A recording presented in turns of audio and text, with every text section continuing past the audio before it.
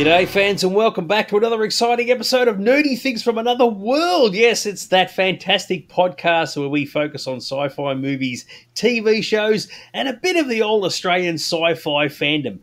I'm your host Dags, and did you know my co-host is just so cool that during the filming of a pivotal scene in a fan film where we had to drive and recite dialogue, he actually drove up a dead-end street, ruining what was a fantastic take whilst lamenting it's hard to talk and then drive at the same time. Yes, it's Jeff! Dags, you're going to be writing my autobiography, you're going to be my ghostwriter. You remember more about things about me than I remember things about me. Do you remember that at all? I do, yes, and it all gets cleaned up in the editing, a bit like this audio podcast, doesn't it? And it is a true story. It was a fantastic take in this fan film, and then Jeffro decided to take a right-hand turn up a dead-end street, and we're going, what are you doing, dude? You're not supposed to turn up here. Oh, I got to laugh. But yes, it was all fixed in post. The world is very, very cool. But it's very funny. We were talking about fan films, and that should actually lead into what should be a letter of comment covering such a topic. So what letter of comment have we received here, Jeffro, and who's it from? Yes, we have a wonderful letter from our international listener. He comes from Greece. Now, his name is Mykonos J. Fokalopoulos. And oh, jeez. I tell you what. And he says, "Dear nerds, what are the pros and cons to making fan films?" Well, that's a very good question, and we'll have some very good answers. Fingers crossed. Now, just to clarify first off, fan films are not movies about cooling appliances. Just sort of want to clarify that. A lot of people think that's what fan films are. It is a bit of a stupid title when you think about it, but yeah, it's not about that. They're actually independent movies based on an existing franchise, and of course, they're done for the love of it, not for the money. So Jeffro and I have made and been in numerous fan films in our journey, so we know exactly what it's all about in terms of actually making them and being in them. Pros and cons. Well, I guess the first pro is that you get to be in a film for a franchise you love. And a con, of course, is the fact you don't get any money from it. But what are your thoughts on the whole thing of pros and cons of fan films, Jeffro? Certainly one of the cons is the money side of things. Now, I know that I deliberately made my things on the cheap. And the gag was that, it looks so bad that people could laugh at it. Whereas you are on the opposite spectrum. You actually had some quite considerably decent good equipment. And did it right. So I know that yours was certainly more costly than any of the ones that I did. Yeah, so just to clarify, so the films that you made, all made primarily in the 1990s. So you had, the first one was Ghost Bastards, which you can find on YouTube if you want to check that out. Shakespeare Wars was the second one. And then you did a sock puppet version of Star Wars called Sock Wars. And that was, I think, probably in the early 2000s. And then you had that 2 to 3 minute thing called Pee-wee Monster, which you and I worked on and we have discussed previously. So, yeah, you've sort of covered off a fair bit of territory in your time. For myself, I worked on 3, but only 2 of them got completed. So the big Star Wars one that I worked on was Jedi Heritage, which you can find on YouTube if you want to check that out. I was the director of that, and was all involved a large group of the Star Wars fan club. I also did a promotional movie for the Star Wars fan club called Skyforce the movie, and the one that never got completed was called Disturbance in the Force, which was a bit of a largest production in the early 2000s, and unfortunately it never got finished. So and aside from that, of course, we've appeared in them in various guises, whether it be sort of on camera, under masks, or sort of I've played numerous dead bodies and whatever else. But that's probably the bulk of it. And, of course, both of us appeared in a fan film called Seventh Victim, which was made by our good friend Russell Devlin, who keeps popping up on this show. And that was the fan film we were referring to earlier when Jeffro was driving down the street and got his lines all mixed up. But yeah, so fan films themselves have evolved since the 1990s. It was such a new concept. People could just sort of especially from the Star Wars point of view, just get some sticks, jump out in the backyard and just whack the crap out of each other, turn sticks into lightsabers and bang, there was your fan film. But these days, unfortunately, the quality now needs to be really, really high, almost pseudo-professional, just to ensure an audience. So from your point of view, you would have seen a massive shift in how the fan film concept has changed in the past 25 to 30 years, yeah?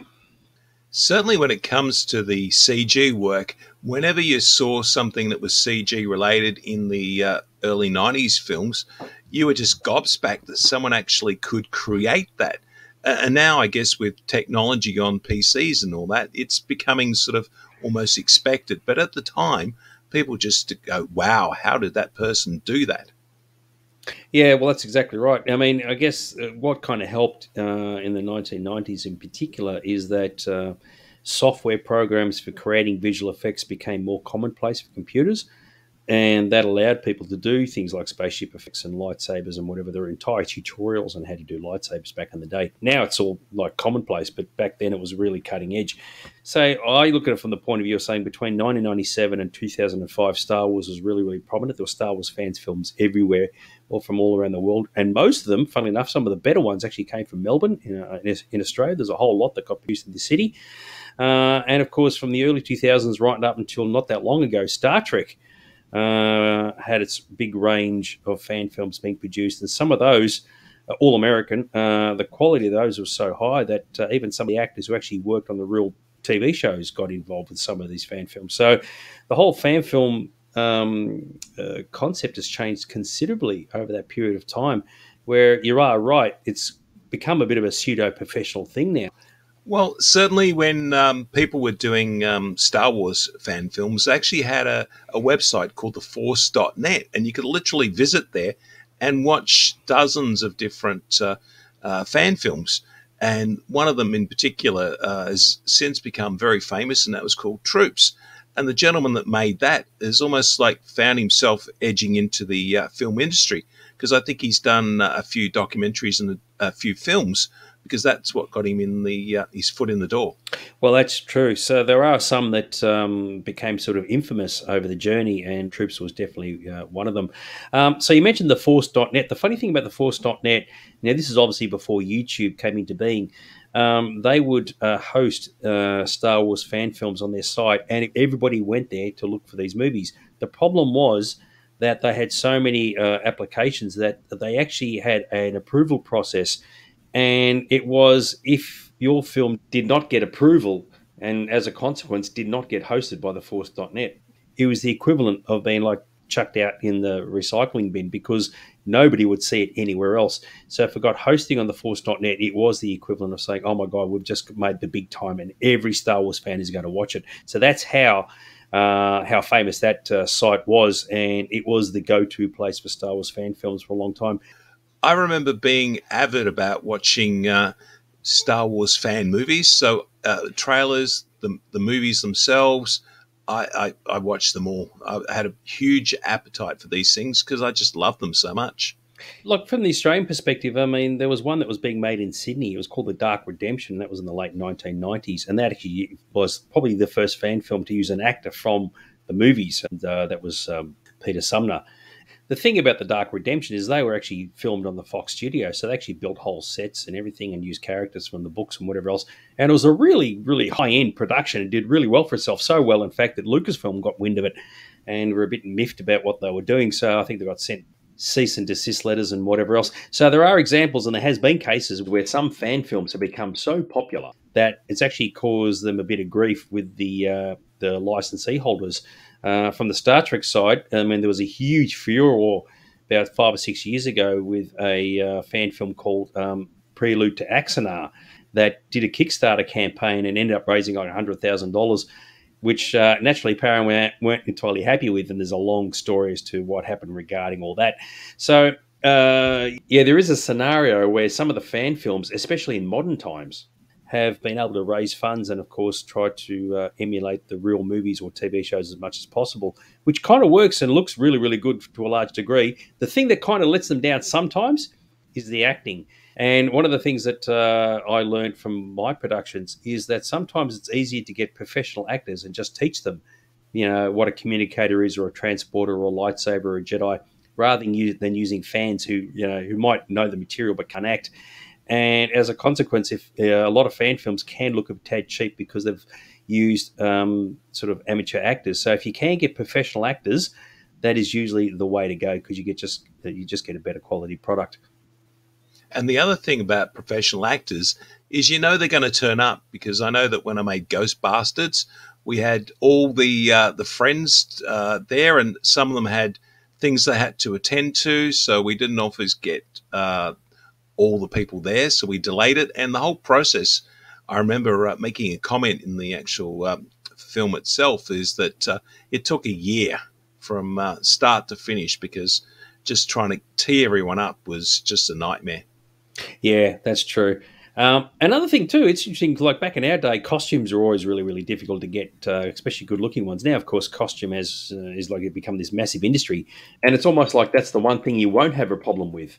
So if you're doing Star Wars, Star Trek, superhero movies, I mean, every man and his dog's got a costume of some description, and that can look really, really cool. So at least that part of it will look very, very groovy. Your visual effects will look really, really groovy. It all comes down to your quality of your story and the production values. And as we mentioned, there's a fair bit of money being poured into these things now. I remember of a fan film once, this is back in the early 2000s, that was actually shot on 16mm film, which was just completely insane. It was just going to get an online internet release. You could hear budgets of $20,000 and $30,000 and all sort of thing, remembering that with a fan film, it can't be sold. You cannot make money off it. If you do that, you're breaking the law. So you're doing it for the fun of it. There were examples of superhero ones, though, that had a fair bit of money poured in them. Do you remember a movie called Batman Dead End? Oh, absolutely. Yes. Yeah, it was made by the guy who designed the Jurassic Park logo, and he did it intentionally as a show reel for his work. And it's absolutely famous as one of the best Batman fan films you'll ever see. And that cost him $30,000, but he was a professional guy, and he was doing it for a certain reason. And then there was another one called World's Finest, which came out, which was about Batman and Superman together. I actually saw the trailer for that, because it was just a trailer. There was no movie. The day before I started shooting, the first day of Jedi Heritage, and I was so depressed. I looked at World's Finest. I go, mate, why am I even bothering? This is way cooler than anything I could do. Well, I know I was working at the opposite end of the spectrum. So just to give you a bit of an idea, when we did Ghost Bastards, the backpacks were generally vacuum cleaners. The signage on the side of the door was me colouring in a Ghost Bastards logo and sticking on the side of a car with blue tack. I also remember we had a toy Godzilla that was a monster. And for the Marshmallow Man, I actually got marshmallows, stuck them on a wire shape of a figure, and then that was my Marshmallow Man. And it worked really, really well, because that allowed for one of the actors to pull off a piece of marshmallow while the Marshmallow Man is talking and actually eat it, which I thought was really, really cool. From a live action perspective, there's a lot going on now. Now, of course, if people were going to say, "Oh, I really want to make a fan film," it's a big ask now. There's a lot of time and effort involved. As I said, if you make something that's really cheap and nasty, it may not even get an audience, because people just won't watch it. But that doesn't mean you can't think outside the box and do something differently. So it's kind of funny. We keep making references to our good buddy Russell Devlin, who made that fan film Seven Victim that you and I were both in. That was in the mid-2000s. So Russell, in the past decade, what he's been doing to keep his costs down and make his life a little easier, he's actually been doing animated fan films. So he's been taking images from comic pages and animating the images within those. And he's either using re-recorded audio with new actors or audio recorded from radio plays and storybooks, and he's putting the images on top of that. It's very, very clever, and it works really, really well. It's not high-end like CG animation or anything like that. It's relatively basic, but the story works and the principle works. And he actually calls it Devlimation, which I think is actually quite neat. So for people out there who think, oh yeah, actually making live-action fan films is a little bit too difficult, animation is one option you can certainly consider. In this day and age, when fandom by its very nature is not something where people socially get together, it is very hard to get a group of people to do things these days. So by doing stuff either on your computer or what have you seems to be the norm. I think you mentioned earlier about getting hold of people to help you out, and I was kind of lucky with the ones I did, because being part of the Star Wars fan club, there was an army of people all ready to jump on board to help out. So if you're by yourself and you go, I want to make a fan film, where do I turn? That can be quite difficult if you've got no connections. I had everything. I had the crew, the cast, the whole lot. and it was really good. What happens is you end up with people who say, I just want to be involved. I'll be on the set. I'm happy to carry the coffees around. And you go, I don't need 6 people carrying coffees. That's how bad it was. So when we were doing Jedi Heritage, I think we ended up with a crew of 23 people at one point. It was just madness. So what do you reckon? Your final thoughts on the old fan film experience there, Jeffro? Well, I love the fact that they're also time capsules, because we can go back and look at what fun we were having 35, 40 years ago. And also, I just have to say, my kid has seen my fan films and he thinks they're pretty cool. So that gives me a real glowing feeling that it's like sort of these things still get enjoyed. I love it. You would have said to him, "What do you think of that? Did you like it? Did you like it?" And he just says, "Yeah, it was really cool, Dad. Well done." He goes, "Excellent." There's a lot more we could discuss, especially our involvement. There's actually a hell of a lot when you sit and think about it. But we haven't got time to do that because we've got to move on to other things. So who do we have to thank for that fantastic letter of comment there, Jeffro? That letter was done by Michaelopoulos J. Foxolopoulos. Oh, my God, that's just unbelievable. We're going to have all these great people writing in going, we don't sound like that. Our names aren't like that at all. But that's absolutely fantastic, which is really, really cool. Now it's actually time for us to move on to our main topic, which happens to be, what are we discussing tonight, Mr. Jeffro? We're going to talk about the small screen experience. We're going to talk about shows that we think are great sci-fi TV shows. And my goodness, there is decades and decades of TV shows to pick. So if we don't mention any that you really love, I quite understand, because it's so hard to actually narrow them down. Yeah, I mean, it's easy to talk with the obvious ones, your Doctor Who and your Star Treks and whatever else. And it's like, yeah, we could just talk for hours on all those sort of things because they're big, they're famous, and they've been around for decades. So how about we focus on some of the other things that have come out in our time, things that may have been forgotten, sort of may not have left a legacy, and other things that have left a legacy. So what springs to mind for you, old Jeffro? I mean, you were much more of a sci-fi TV watcher than I was. So what do you want to cover off on this particular evening? Well, I remember watching a lot of shows that were played in the reruns, and that was my first experience of science fiction. So one of the shows that I absolutely loved, and I was just thinking the other day, I can tell I loved a show because I could recite the lyrics in the song or the narration in the opening credits. And one of those prime examples for me was the 1950s Superman TV show. God, that's going right back, isn't it, eh? So, but you are right. A lot of people grew up on Superman, the TV series, the George Reeves one. And it was one of those shows that the characters were just so enjoyable to watch. I mean, they were very much like the cartoons coming to life. And as I said, it's one of those ones that it just lived on for so many decades after it was made, because it's a universal theme. It's Superman. It doesn't really date too much, other than the fact that the costumes that they're wearing are from sort of the period. Yeah, totally agree with you too. So I guess now you started watching TV shows primarily in the 1970s, so you're a bit of from your Thunderbirds and your Space 1999s and shows of that era. What of the 1970s sort of strikes you as being the stuff that has stuck in your mind since then? One of the main ones, and this is interesting because I've got the complete set of bubblegum cards, I've got the novelizations, I've got the annuals and all that. And this was the Planet of the Apes television show.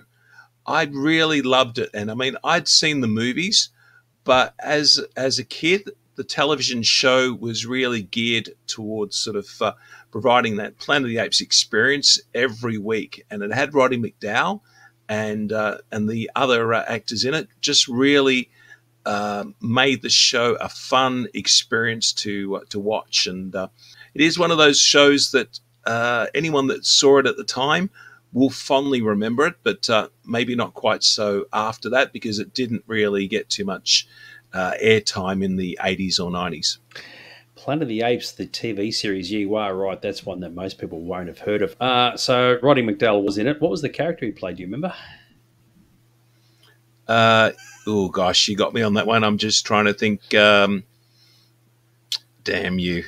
It was... I can't remember. I will remember. I'll remember it. I will remember it half an hour later when I'm not thinking. Well, you won't have to remember it half an hour later because I'm going to tell you the answer was Galen. So there you Galen, that's it. So, because you're a nerd. Yeah, you're exactly right. Yes. Absolutely fantastic. But it all started, yeah, you actually had shows back in the 60s as well, didn't you? Because I know there were things like your Invaders and your favourite Martians of the world. So just winding the decade back even earlier. And of course, that includes things like your Outer Limits, which of course was the if you want, the follow-up series to the Twilight Zone, because there's been multiple Twilight Zones. But I think you can't knock the original, the old Rod Serling version. So going from the 50s and the 60s, old son, what sticks out there for you? Well, certainly I remember The Outer Limits because it was a show that I'd read so much about and I so desperately wanted to see it. And I didn't actually get to see it until the 1980s when there was a consortium of us fans that actually imported the tapes from America. And at the time, there was one episode on one tape. So we had to import it to Australia. Then we actually had to spend money to get it converted. And then after that, once it was converted, we all got a copy. And but once I did get to see it, I could see what all the fuss was about because, as I said, I'd been hearing about it for such a long time. And there was so many shows that sort of also fit that description. I remember the UK show The Prisoner. I'd read the books, I'd read the annuals, but it was not until someone was able to import videotapes in that I was actually able to see it for myself. Very, very cool. And of course, I know Space 1999, we sort of covered this off before you joined the fan club for that back in the 1970s. So how big was Space 1999 really when it came to the impact in the whole sci-fi genre? Now, you've got to remember, after Star Trek, there was not really anything that came out. So there was a group of fans that were just looking for something to be able to latch onto. And this came out in 74. And this is where myself and so many other people just said, this is what we were looking for. This is our holy grail of science fiction that we would like to, bow down and worship. And it wasn't until 77 when the Star Wars movie came out that the younger fans that couldn't appreciate Space 1999 did get their opportunity to then sort of, come out of the closet in terms of science fiction and worship Star Wars. But as I said, for the older people like me, as I said, it was a revelation because it was the effects were amazing, the stories, there's such a huge budget on it, the actors, I mean, it had Christopher Lee, Peter Cushing, and a whole bunch of other different actors that we all already knew. So Space 1999 still is very much an amazing community. If you have a look on the Facebook page, there's literally tens of thousands of followers of its page, and they're still producing merchandise. I mean, there's books, there's an upcoming documentary about the Eagles, there's toys still being released, there's action figures. It's just like, for the people that are uninitiated, they would not even realize how big it still is right now. That is very, very cool. I was trying to think of what shows I would have watched in the 70s, and there were a few that came and went relatively quickly. I remember things like Fantastic Journey really working for me. I haven't seen it since the 1970s. If I was to watch it today, I'd probably think, oh my God, that's terrible. But at the time, it was like absolutely awesome. Logan's Run, of course, was made as a TV series as well in the 70s. That was only short-lived, if I recall, only about maybe 10 or 12 episodes. Is that right? Yeah, it was short-lived, but that's another one that I absolutely loved. Gregory Harrison, Donald Moffat. As I said, it was just a great cast. Alongside that, you did have the bigger ones like your Battlestar Galacticas and Buck Rogers. I think everybody loved Buck Rogers. And, of course, here in Australia, we got released as a feature film. And I guess a lot of people dialed into TV in the sort of the mid to late 70s. And as you said, the post-Star Wars era, there was a lot more of these things coming out. So, and, of course, you haven't mentioned UFO. I'm surprised you didn't bring that one up from the early 70s. Well, UFO was a bit of a tricky one because I didn't really sort of see it until much later, because I think sort of when it was showing originally, I was too young, and it took a long time for the repeats to sort of be shown here in Australia. So it is a show that I enjoy, but I know it's got many fans. And the late 70s got to see on the other side of the Atlantic from the BBC side as well, of course, Blake Seven, which most people probably haven't even heard of, but at the time had a massive fan base. And you, of course, were part of that. Oh, absolutely. I mean, I remember the fan clubs, the fanzines, where you'd write fan fiction, and it really is a case of not many people do remember it now. You have to be of a certain vintage. And again, I think it's because if a show doesn't really get rerun, it tends to get forgotten very quickly. And I don't recall Blake Seven after about 1981, 1982 ever being broadcast on Australian television, and it wasn't until sort of the videotapes came out, and later, of course, the DVDs, that it gave people a chance to actually be able to see it, but only if they wanted to buy it. I actually never watched it myself, but I did know that there was a fan base for it, which was good to see. But yeah, unfortunately, what 3, 4 decades later, it's probably just disappeared into the midst. For myself, it's interesting because I'm more of a fan of shows that don't last long. I'm not a big fan of like series that go forever. I mean, Stargate, for example, went for 11 seasons. I didn't watch a single episode of that. I liked the movie. I thought that was really, really good. Same with Alien Nation when they came out in the 80s. Loved the movie. Never watched the TV series. I found that committing to a TV series was usually quite difficult, and I wasn't really prepared to do that. But I mean, there are some examples of shows that have come out that left a lasting impression. From the 80s, I guess the biggest thing that I really dialed into was V, the mini series. You had the final battle, and then you had the weekly series that was produced afterwards in the mid 80s, and that was absolutely horrendous. So you could just forget that. But the mini series and the final battle were really good, and even today have left a lasting legacy with a lot of people. So when it comes to 80s TV, that's definitely something that rates really highly in my book. I mean, certainly the short-lived shows, I think, are the ones that tend to find the greatest cult following. And probably the best example, and everyone will go, yes, of course, is Firefly. I mean, it was cut short in its prime. And, I mean, they did make a movie afterwards, but certainly one of the greatest sci-fi shows that you'd ever want to see. Another one that we could look at would be Space Above and Beyond. That came out in the 90s. And for those people that saw it and had a chance to see it, I mean, it certainly ranks amongst my, top 20. And there's other shows like Earth 2. And if I mention that, there's probably 1% of the audience that actually go, oh, yes, I remember Earth 2. But it's a great science fiction show. And as I said, it just deserved a better audience. But it was short-lived and never really got into the repeats. As we mentioned with like Blake Seven, you could actually argue that Firefly was a remake to a degree of Blake Seven because some of the concepts were exactly the same. I actually never watched Firefly until about a couple of years ago because I remember all the hype when it came out, and the fact that it got cancelled really, really early just didn't seem to make any sense at all from a production point of view as to why you would do that. But sometimes it has been argued that shows that sort of get cut off at their prime will actually have a longer lifespan with the fans because of what happened to it. I mean, for all we know, had Firefly continued on for year after year after year, it could have done an X-Files and eventually sort of like petered out. So maybe being short-lived actually worked in its favour. Another series that I really liked, and I really dialed into this one, I know a lot of people didn't at the time, and it only had 5 seasons, and all 5 of them were fantastic, was the reimagined Battlestar Galactica.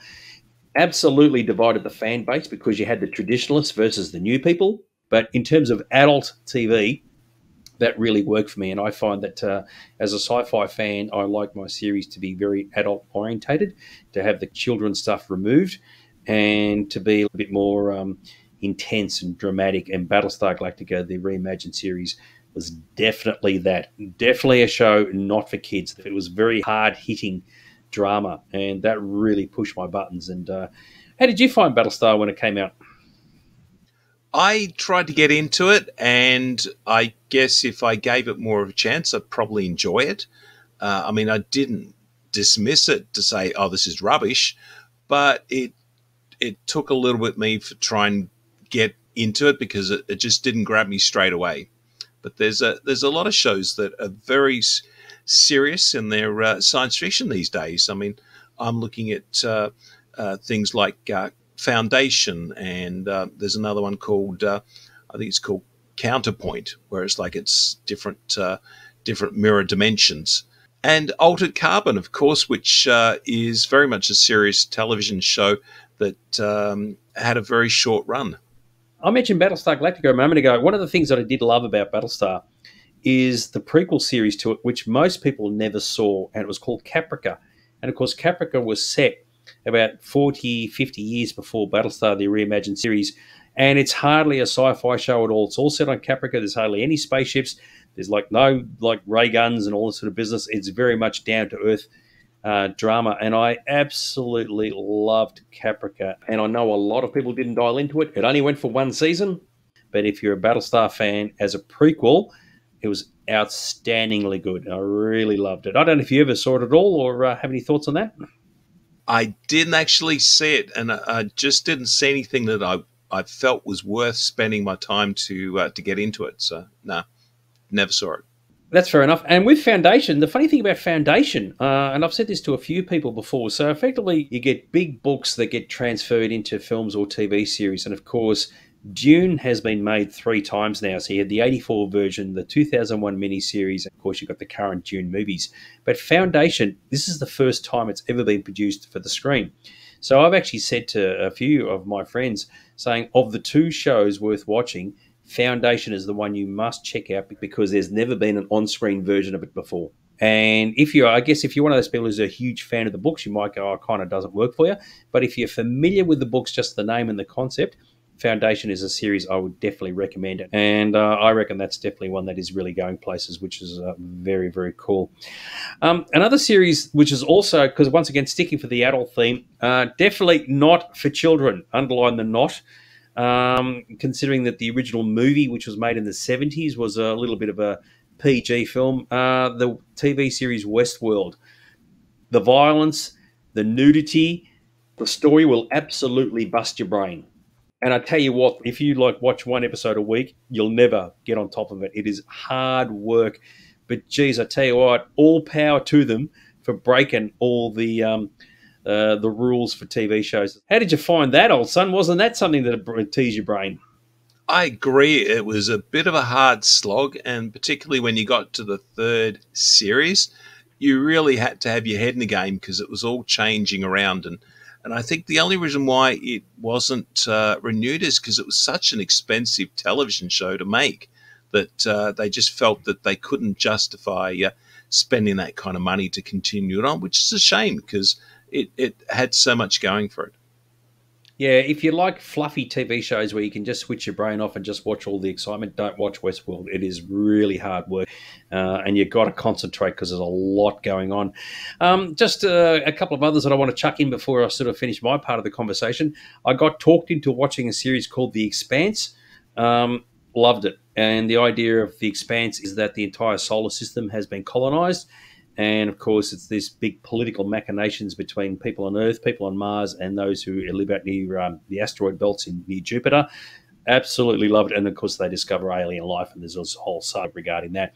So if you haven't seen The Expanse, I reckon that is definitely one worth checking out. A lot of people dialed into the Orville. Back at the time, it came out when the Star Trek Discovery was coming out, and people said at the time, oh, that's what Star Trek should have looked like. There's only been 3 seasons, I think, of Orville. It's excellent. Really, really good series. Really well done, and definitely well worth checking out if you haven't done so already. And just finally for myself, one series I did love, even though the purists hated it with a passion, was Halo. Loved the Halo series. It was awesome. Don't care about the games. Don't care if it matches the story or whatever else. The production design of Halo was spectacular. You always wanted to see Master Chief slicing and dicing the Covenant. Absolutely fantastic. And I've got to admit that one really pushed my buttons. Yeah, and if that's not working for you, go and check out a series called Silo, which only just recently finished its 1st season. Really, really good stuff. Now, as soon as you said you liked Battlestar Galactica, the first thing I thought was, I bet Dags also liked The Expanse. And there you go. Actually, you proved the point. I mean, I enjoy sort of a little bit on the opposite end. So there's a lot of kids shows that I really enjoy. One of them is Jerry Anderson's Terrorhawks. Now, at the time, it was a bit pilloried, but it's now actually officially 40 years old this year. and it's got a really nice fan base, and the stories don't take themselves so seriously. On the side of cartoons, Robotech was a huge one for me. That actually was mind blowing because it actually just had such a saga to it. It's almost like Star Blazers or Space Cruiser Yamato. It just had so much going on, and I really enjoyed that. And also in the 60s, I liked a lot of the Irwin Allen shows. Can't go past things like Land of the Giants, Voyage to the Bottom of the Sea, Lost in Space. I mean, so much goodness from the 60s there. And I guess the other one I really want to mention, and it's sort of one that is revered, I guess, for want of a better word, is Clone Wars, the old Star Wars Clone Wars. How good was that? I mean, this is seriously good writing in an animated series. This is almost the sort of writing that some of the fans say, why can't the live action versions write this good? I mean, Star Wars Clone Wars was just so good to watch. It's very funny because sticking with the animated side of things, I was always a big fan of Battle of the Planets, which came out in the 70s, which a lot of people will know. If you're in Japan, it's called Gatchaman. And just recently, I only watched segments of this, but I did actually quite like it. It was all good old Rick and Morty. I thought that was actually very, very clever, the way that show was put together. A nice little bit of humour for your sci-fi, if that is your go. There is a lot to check out there, Jeffro. And the one thing we haven't covered off, and there will be people screaming at their speakers right now, why didn't we say Babylon 5? Yes, everybody loves Babylon 5. It's in two camps. People who have watched it and love it, and those who have never seen it and have no intentions of seeing it. But Babylon 5 definitely has its place in many people's hearts, as well as it should. And, of course, it was released in the 1990s. There's just so much good stuff out there, and I mean, we just don't have the time, but I'd love to sort of see all the comments that people will comment about, oh, this is my favorite show, and we'll go, yes, it was ours, we just ran out of time. So many good shows to choose, and just not the time to do it. Yeah, and they're still producing good material too, which is the most important thing, which is absolutely fantastic. So what do you reckon? Should we sign off for this evening? Yes, it's been a great discussion. I've really enjoyed it, and I hope other people have as well. So let's hope that they got in the zone when they were listening to this. Absolutely fantastic. And as always, as you go off and hit the TV remote button, make sure you stay nerdy. See you later. That's